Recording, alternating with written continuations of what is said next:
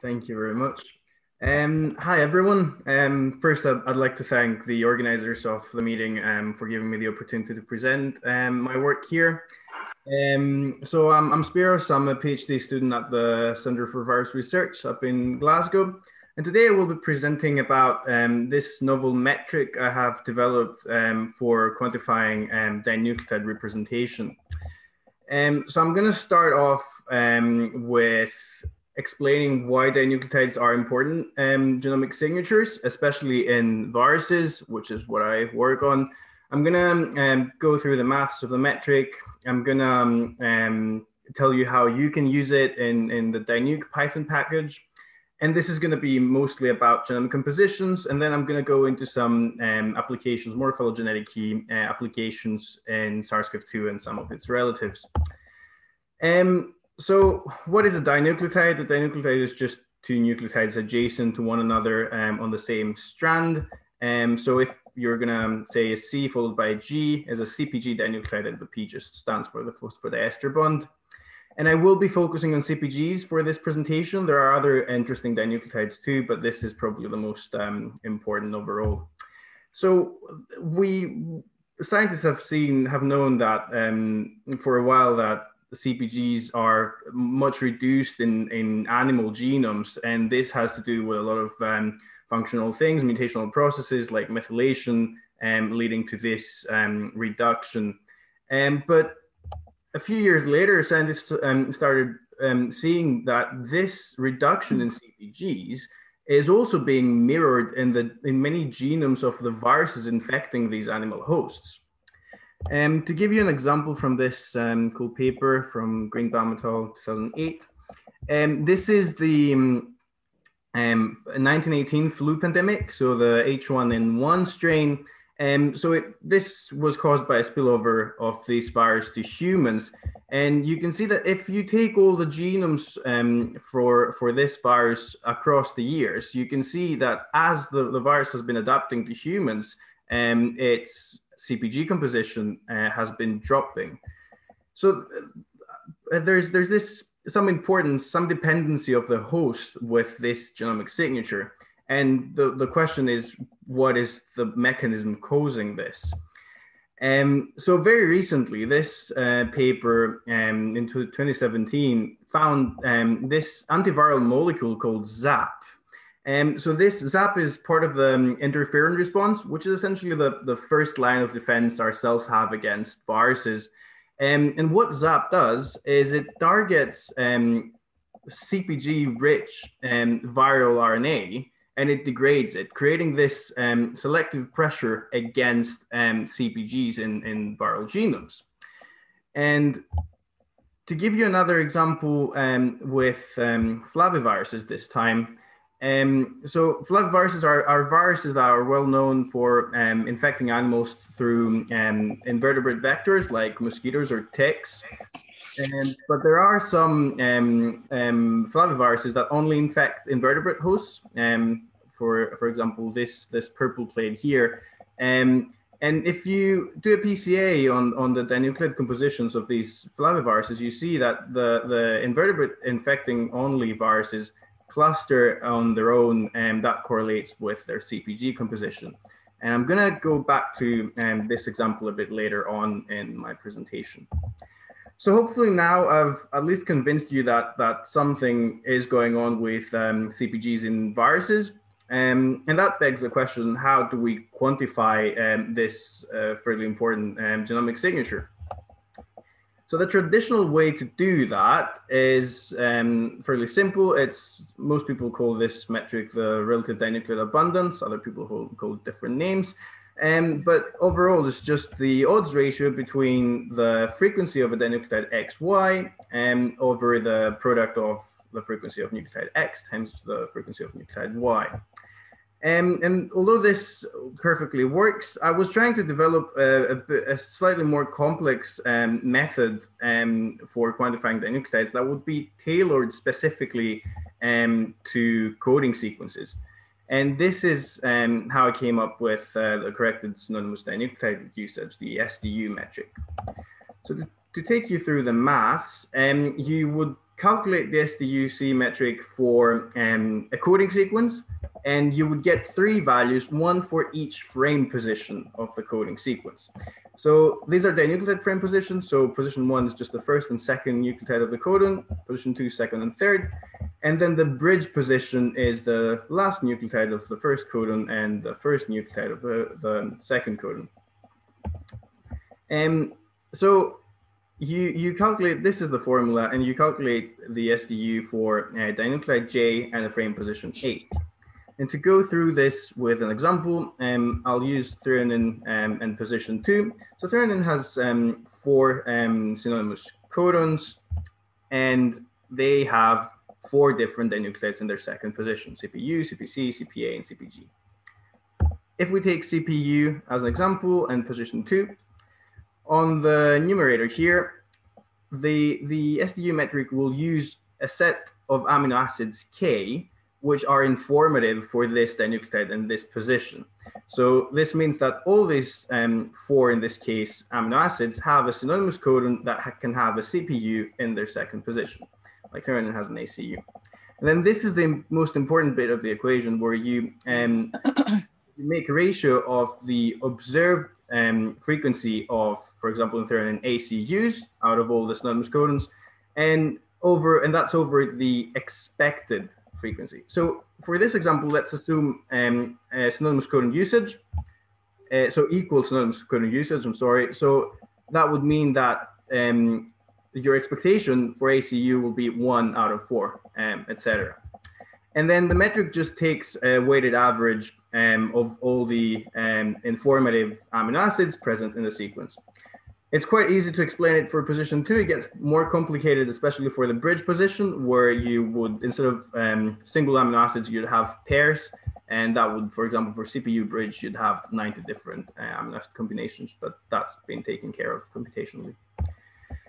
So what does the metric actually mean? So if for every informative amino acid in the K set, O is equal to E, and then the SDU is equal to 1. And if it's less than 1, there's underrepresentation of the dinucleotide J. And if it's more than 1, there's overrepresentation. Now, you might have noticed that the SDU formula here was missing the C, the corrected bit. And this is because we assumed equal synonymous codon usage. But with the corrected SDU, you can essentially adjust the E to an E prime that's adjusted for single nucleotide composition of the sequence. How do you do that? Well, first, you, for example, you take just an example nucleotide composition, so A.2, G.3, T.3, C.2, and you calculate the expected codon usage based on that composition. And then, because we're looking at coding sequences, the stop codons are non-informative. So you need to correct for that, and you just calculate the stop codon frequencies and then make this correction factor, which is just 1/1 minus the sum of the stop codon frequencies.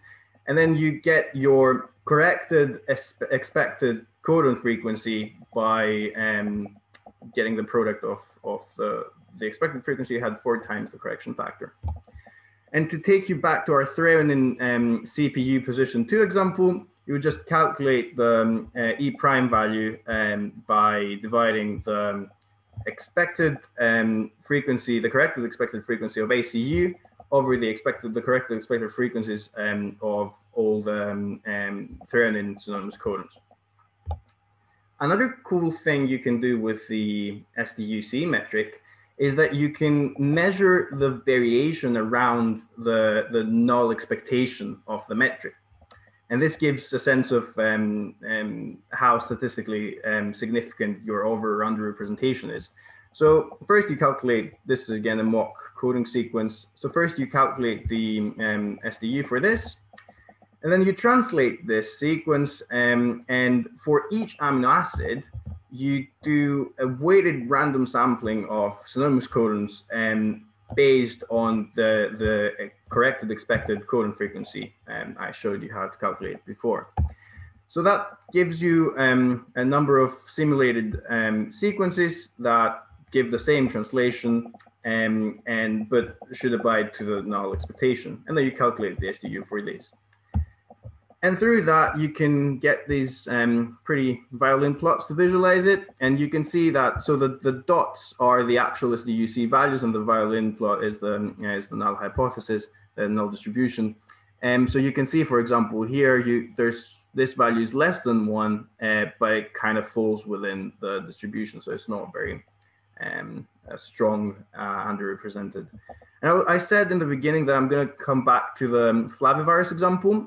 So here it is. So these are all the possible SDU values you can calculate for the Aedes flavivirus, which only infects mosquitoes, and the Apoy virus, which is also a flavivirus, but only infects rodents. And if you look closely at the CpG values for all 3 positions, for the mosquito infecting only virus, they all fall within the null distribution, whereas for the Apoy, they are clearly underrepresented for all 3 positions. I just want to mention here that the variation of the null distribution basically depends on the amount of information in the sequence. So the longer the coding sequence, the tighter the distribution becomes. So it's really easy to use it, the metric, if you want to. So there is this Dinuc package I have developed, where it's very straightforward. So you give it a FASTA file, you give it a list of the dinucleotides you want to calculate your SDU for, give it a list of positions. By default, it's just all positions. This little boots option is if you want to calculate the null distribution, just like I showed you, you would just give it a number of permutations to do that for. The more the better, but it just takes a bit more time. And you can also, instead of using the single nucleotide composition of your sequence, which is the default, you can also have your own custom nucleotide composition expectation for the metric. And the package can also calculate a few other things like the RDA, some coding usage metrics, and some variations I don't have time to go into now. So it can have a few different functions. So lastly, I want to go through an example of using the SDU for SARS-CoV-2. So we've been doing some work with SARS-CoV-2 and its phylogenetics and its relative its related viruses. So this is the genome of SARS-CoV-2, just a schematic. It's about 30 kb long. And the problem with these viruses is that the coronaviruses recombine a lot. So to do proper phylogenetics, you really need to split this your alignment up into putatively non-recombinant regions. So for this example, we're going to take this about 10 kb long region, which is all coding.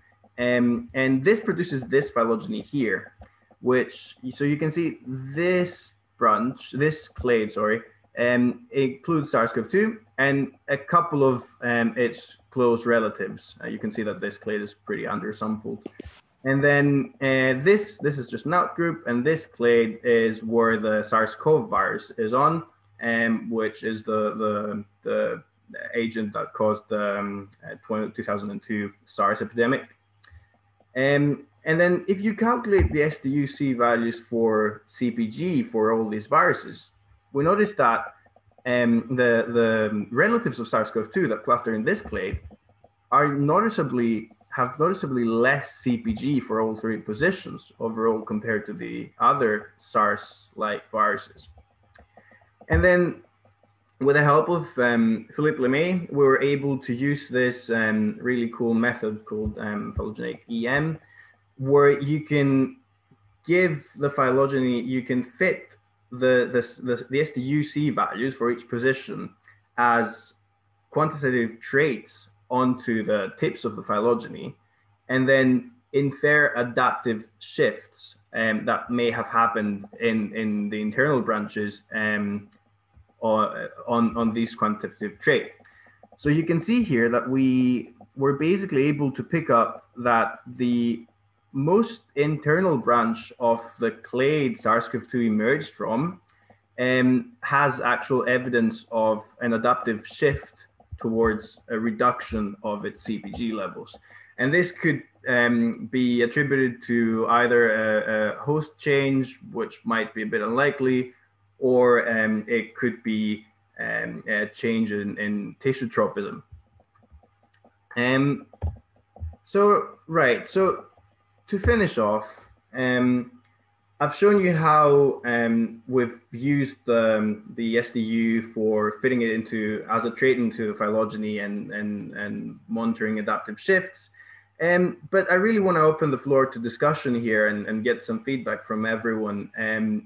Because now I'm essentially trying to use to essentially fit this dinucleotide bias into and the nucleotide representation into substitution models, and more formally assess how these changes might happen, nucleotide substitution by nucleotide substitution, in the in proper phylogenetic methods. So yeah, like any feedback and any discussion would be great. And then I would like to acknowledge my supervisors, Joseph Hughes and David Robertson, everyone I worked with at the CVR and the Robertson Lab and the Wilson Lab. And I want to thank everyone involved in this paper where we describe this adaptive shift in CPGs in SARS-CoV-2 and its relatives. And it also has some really cool selection analysis, both in SARS-CoV-2 and in the related viruses. Oscar McLean, Philippe Lemay, and Sergey Pond, among others. And I want to thank you for your attention as well. And yeah, I'm happy to take any questions.